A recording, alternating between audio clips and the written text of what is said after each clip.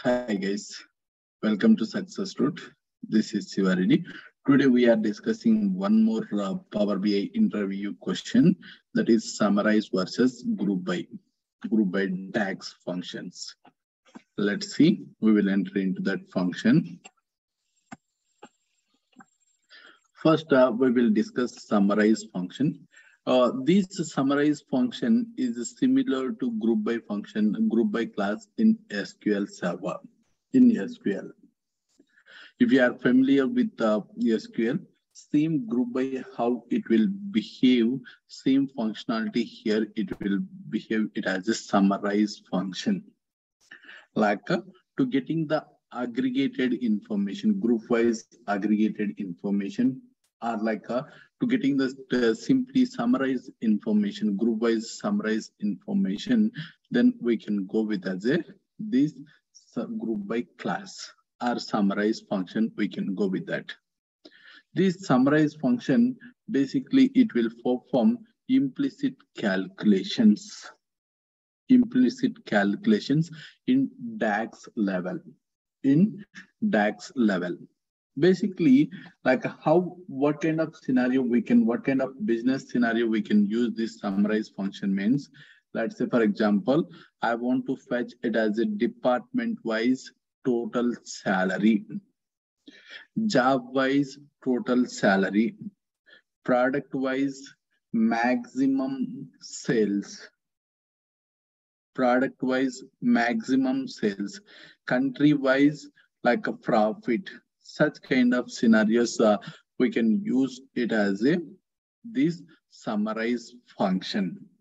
Like here downside we have mentioned it as a syntax. If we're coming into this syntactical point of view, first we need to represent it as a function. Next we need to mention it as a that group by column name. If we are implementing group by column is one column as per business requirement. If we are implementing the business operation is one column, then you need to mention it as a one column. If we are thinking to implement based on the multiple columns, then you can mention it as a multiple columns. In DAX, in any word, in DAX syntax level, in any word it is having in square bracket, that is optional. That is optional. Up to that remaining thing, we need to mention it as a mandatory. Remaining things we need to go with as a mandatory. So now we can see that practical approach point of view.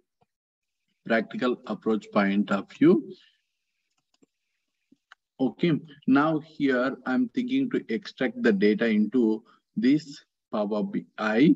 So for that, I'm going to SQL Server. From the SQL Server, I'm extracting the data.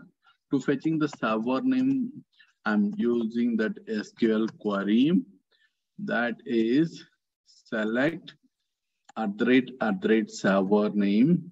Here we will get it as the server name.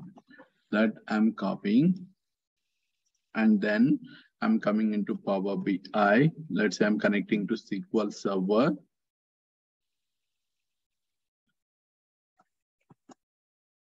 And then the database name is optional. Okay, let's see, same import mode I'm using, and then click on OK.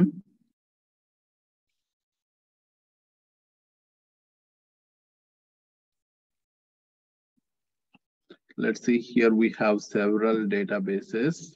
I'm using this database. From this database, I'm extracting employee table, EMP table.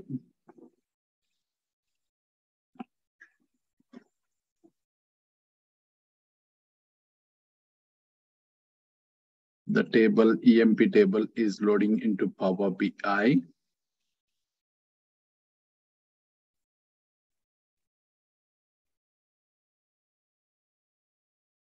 Yes, it has loaded. See, for this, like now my current requirement is, I'm thinking to fetch it as a job-wise total salary. Job-wise total salary, I need to fetch it. So for that, we need to use it as this summarize function. So for this summarize function, the return type it as a table. So that I'm selecting here it as a table. So I'm using DPT total sales equal to, this is our table name, equal to summarize of, first if we observe the syntax, first we need to mention it as a table name. Our table name is EMP, comma, EMP, comma, then group by which column we are thinking to implement. So we are thinking to implement the group by operation and department number. So department number, then we need to provide for output column, we need to provide it as a alias name. That name here we need to mention.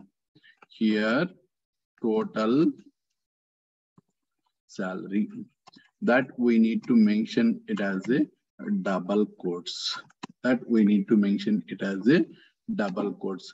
And then we need to make it as expression. Any expression, which are the thing, it will give it as the scalar value that we need to give. Now, I'm thinking to take it as a sum of salary. So this is our expression. So see, now I'm executing the query. So this will give the output. This will give the output. Let's say you are thinking to give that multiple columns. Let's see, for example, department wise, job wise, total salary if we required. So same thing if I want to implement like a, see, same query, like here we need to add the multiple columns like a EMP department number, comma, EMP job, comma, total salary. Like if we execute this, it will return it as a like a department wise, job wise, total salary. If we want to department wise, job wise, minimum salary also, then here we need to write again the name and expression. Min salary, minimum salary, comma, expression, min of employee's salary. That we need to make it. So now it will return the department wise, job wise, total salary, minimum salary. So this is the summarize function. Let's see if we go with like a group by function. Group by function, it is similar to this summarize function. This group by function, like to fetching the summarize table information, in DAX level, we have two types of functions. That is, one is the summarize and another one is group by. Like this group by will not do that implicit calculations. This to do that implicit calculation in group by function, we need to use it as a current group. That current group will use that supported information. This current group basically will support the functions like X aggregated functions like sum X, min X, max X, average X, like count X, count AX, like such kind of functions it will support. For this also return type it as a table. Now we can see how it will behave. Okay, see now I'm taking it as a new table.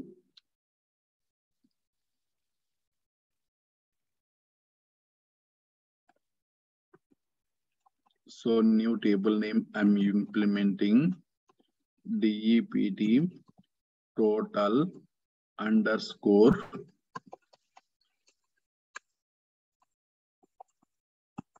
group by. Before equal to whatever the thing we will write, that it will behave it as a table name. So here group by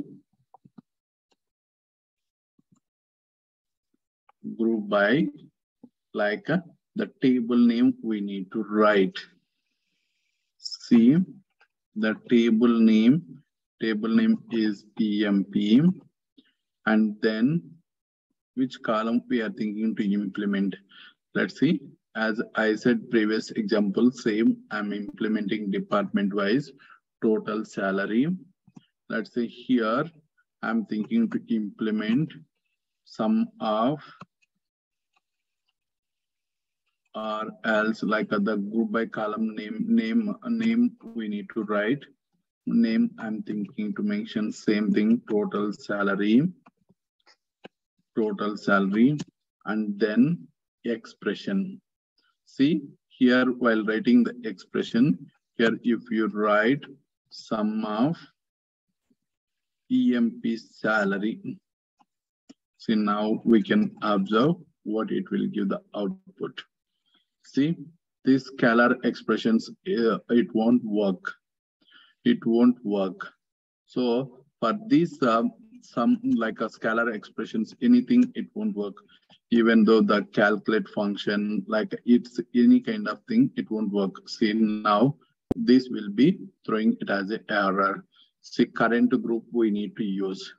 If we are using this group by function, we need to use it as a current group. So current group using purpose, either we can need to use this X functions.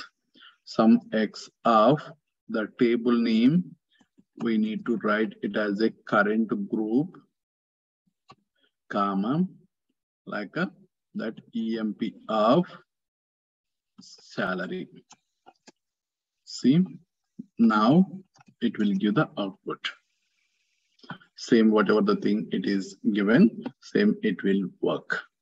See here, mandatory to mention it as a current group. What it will do, that current group means whenever we are using this current group, based on this employee table and this aggregated column, duplicate column, it will take the group of values.